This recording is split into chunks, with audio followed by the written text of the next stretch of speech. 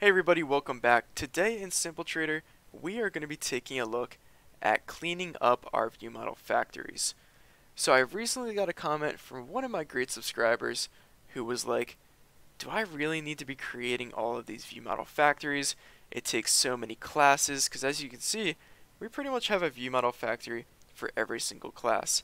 And these factories are great because they take our services, and then whenever we need a specific type of view model, we can just call create view model and get that view model, and we don't need to know anything about how that view model works, the services that it takes, because that's all handled by the factory, and the factory gets injected into our service container, or gets registered with our service container. So it gets all those services that it needs, and then it just does its job and creates the view model. But I agree, it is kind of annoying having to create all of these factory classes that really don't do anything special. They just hold the services that the view model needs and creates the view model. So is there a better way to do this? That's what I was thinking. Can we get away from creating these view model factories? And I did some testing, and I think I found somewhat of a better solution.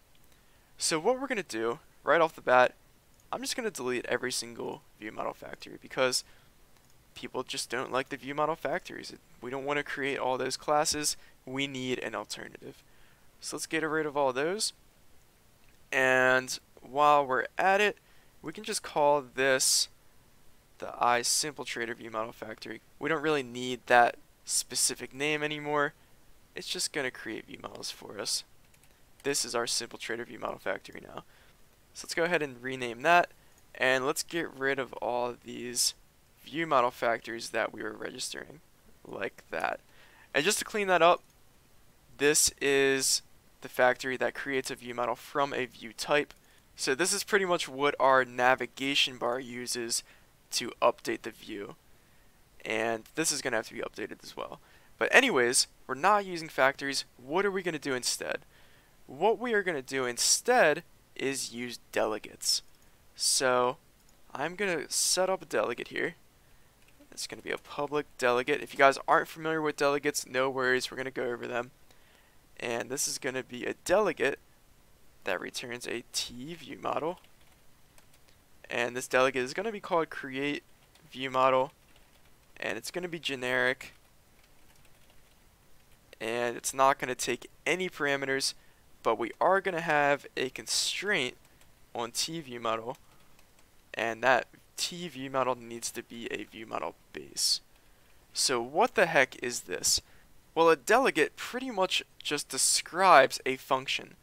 So this is going to represent, this create view model is going to represent a function that takes in no parameters but returns a view model that needs to be a view model base. So this delegate, this function definition, pretty much matches the function that our view model factories had, because all those factory methods did was take in no parameters and they gave us back the view model that we needed. So what we can do is in our, let's go to our SimpleTrader view model factory, instead of depending on these factories that no longer exist, we can just depend on that delegate called create view model, and all this is going to be is a function that'll create a home view model. So we can do that for a buy view model as well, and we should update these names as well. Let's actually knock out this constructor, and we're going to call this just create buy view model. We'll call this create login view model. Don't really need the factory name anymore because these aren't factories, they're just functions. Create portfolio view model and create home view model. And now let's go ahead and generate a constructor that takes all of these. And let's clean this up a little bit. And now in our create view model, so if the view type is a login, we're just going to call that create login view model function. And let's go ahead and do that for all of these other view types. So create home view model and create portfolio view model, and create by viewmodel. And this doesn't like that because it's a function. We need to call that function, get that viewmodel back. And there we go. So that's actually all we need to do here. So let's go ahead into our dependency injection container now. So we register a SimpleTrader viewmodel factory, but now this SimpleTrader viewmodel factory takes all of these fields. So we need to register these delegates in our dependency injection container so that our application knows how to create those viewmodels. So let's go into our app.xaml and let's go ahead and set up these delegates. So let's add a singleton for a create viewmodel. And the first one we're going to do is let's go ahead and do the home viewmodel. So to register this, we are going to register it with a callback, and we're going to be able to get our services that we've registered throughout our container. So we need to return a create viewmodel function. So let's go back into our create viewmodel delegate. This function needs to take no parameters and give back a t viewmodel. So that's what we're going to do. So here we're going to define our lambda. As you can see, this is a function, takes no parameters, and it just needs to give us back a home viewmodel. So we're going to create a new home viewmodel, and now this needs a major index listing viewmodel, which we're going to create by calling major index listing viewmodel and load that viewmodel. And now this takes a major index service, which we are going to get from our service container. So get required service and major index service, like that. Let's put some parentheses there, call that method, and let me just clean this up a little bit because it's kind of hard to read. So I think that looks good. So all that we're doing is registering this function to create a home viewmodel. So now this is going to get passed in to our viewmodel factory, and now this is just a function, and we just call that function right here, and it'll give us back a new home viewmodel with all of these parameters. So that is great, and we don't need a factory for it. It's all controlled in our service container. So let's go ahead and register some other viewmodels. So one thing that we need to account for is the by viewmodel. So if we recall, the by viewmodel, we want the same instance throughout our entire application. So we're going to register this a little bit differently. So this is going to be that create viewmodel delegate, but this time it's for a by viewmodel. And we're going to take our services again so we can get the stuff that we register in our application. And all that we're actually going to do here is, of course, return that function. But this function is just going to get our single by viewmodel instance that we register in our application. So we can get the required service, and that's going to be the by viewmodel. So it's going to return, this create viewmodel function, it's going to return the by viewmodel that we register in this container, and we are going to register that. Let's go ahead and register that up here, right here, by viewmodel. So by doing this, we register the by viewmodel as a singleton. That means we will get the same by viewmodel instance throughout our entire application. So that matches the use case that we need.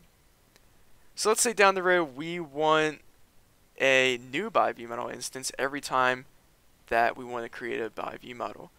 Well then, to do that, we would just set up this create viewmodel delegate to return a new by viewmodel and then pass in the services from our service container. But that's not what we want. We can just have one by viewmodel for our entire application. So now let's go ahead and finish up with our other services. Let's go ahead and register the portfolio viewmodel, and I'm actually going to make this similar to the by viewmodel. So I'm only going to have one for our entire application, and the reason for that is because we haven't even created the portfolio viewmodel, so we can just have one, and we'll see how it grows because we might have to switch it to a viewmodel where we need a new instance every time we ask for one. Alright, so last but not least, we need to register our login viewmodel. So let's add a singleton for that create viewmodel. the delegate that's going to give us back a login view model. And this is going to take our services, of course, and it's going to return a function.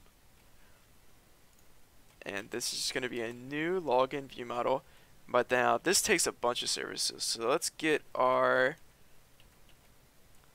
iAuthenticator, which we do register just below right here. So we'll grab that service. And then we need an iRenavigator. So how are we going to do that?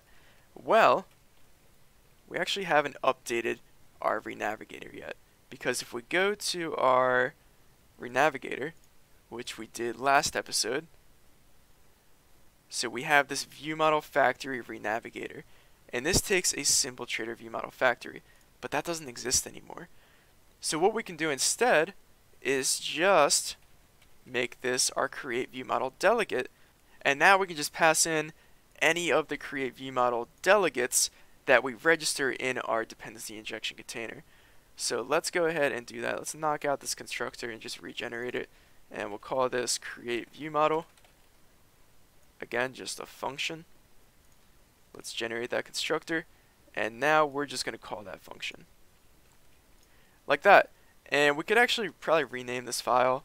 Maybe we should call it viewmodel, I don't know, viewmodel delegate renavigator. That works. And that's all we have to do there. So now our login viewmodel needs that iRenavigator, and the iRenavigator is going to be a new viewmodel delegate renavigator, and we want to renavigate to, let's renavigate to the home viewmodel after we log in. So now this viewmodel delegate renavigator, it needs an iNavigator and a create viewmodel delegate that we've already registered. So we can get both of those from our dependency injection container. And now thinking about it, I think we can just register this viewmodel delegate renavigator for a home viewmodel because we've already registered all the services that it needs. So let's go ahead and try that. Let's just do it right here. So add a singleton for a viewmodel delegate renavigator for a home viewmodel, like that, and it'll automatically resolve both of these services because we register them. So let's just grab that viewmodel delegate renavigator from our dependency injection container for a home viewmodel. Cool. So that should all work. Let's go ahead and test this out. So we've knocked out all of our factories and everything should still work. Go ahead and log in. And boom, just like that, get taken right to the home view model. So that is awesome. Now one thing I want to show off is that, so say I go to the buy view and back to the home view. As you saw, it actually creates a new instance of the home view model whenever we go back to this home page. And let me just prove that. Let's go to our home view model, put a breakpoint in the constructor just to show that a new instance is being created. And of course we hit that breakpoint. Now this is actually a problem right now because the API that we use to get major index information, it actually has a limit of I think 250 requests per month. So I don't want to hit that limit. So what I'm going to do instead is I'm going to set up my home view model to be one instance per the entire application. So I'm going to show how we can go from creating a new home view model every time we ask for one to just having one per application, because I don't want to call this major index service and call that API every single time I go to the home view, because I need to conserve my API requests. So what we're going to do is add a singleton for the home view model. So we're going to register this home view model in pretty much the same way that we create it in this delegate down here. So we're going to take our services,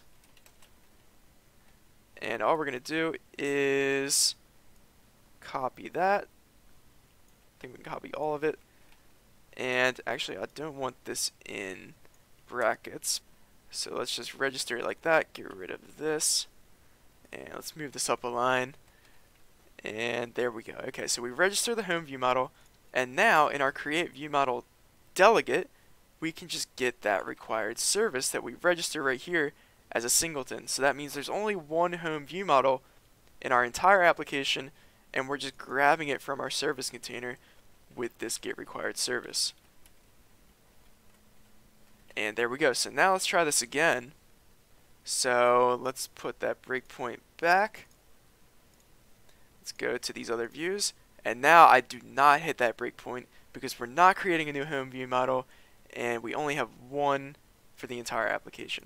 So in my opinion, I actually like these delegates because they're still pretty powerful. I can control everything I need with my viewmodel lifetime just in my dependency injection container. Now, some people might feel differently because it's almost like your dependency injection container is doing too much, whereas before you could have just handled this all in your viewmodel factory, and it might have been more cleaner to read than registering these singletons and just having it all in your service container. So let me know what you guys think about this. I personally enjoy it because I feel like managing the lifetime of these viewmodels kind of should be done in your service container, and it also takes away all those factories that we were creating. So let me know what you guys think about this in the comments. But other than that, thank you guys for watching, and I hope you guys learned something from this video.